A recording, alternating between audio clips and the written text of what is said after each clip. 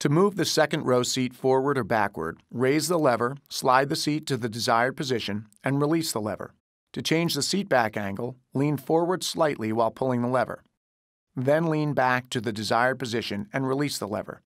To access the third row seat, raise the lever on the side of the second row seat and then fold the seat back forward and slide the seat forward. Return the second row seat back to its upright position and lock it after sliding it backward.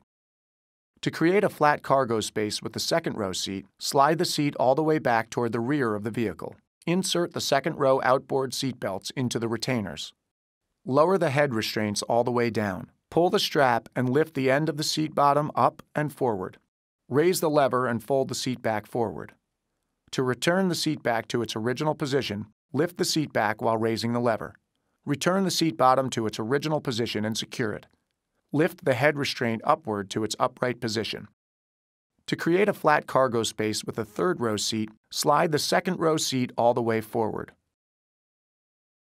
Insert the third row outboard seat belts into the retainers. Lower the head restraints all the way down, pull the strap, and fold the seat back forward. Lock the seat back in place by pushing it down. To return the seat back to its original position, pull the strap. Lift the head restraint upward to its upright position.